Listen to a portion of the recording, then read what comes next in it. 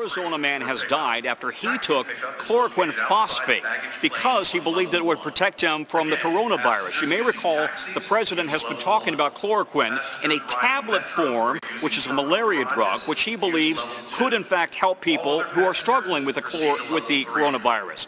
We talked to this man's wife, who is now also in the ICU, about how and why he took this particular chloroquine phosphate.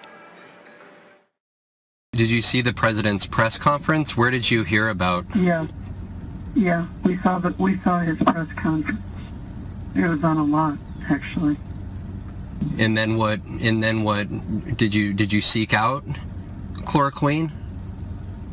I had it in the house because I used to have koi fish. So this particular form of it that he took was used to kill parasites in fish, apparently. As you know, the FDA is looking at whether chloroquine could be used. It's a malaria drug, could be used to help people with coronavirus, but not in a raw form, certainly not in the form that you would use to kill fish parasites.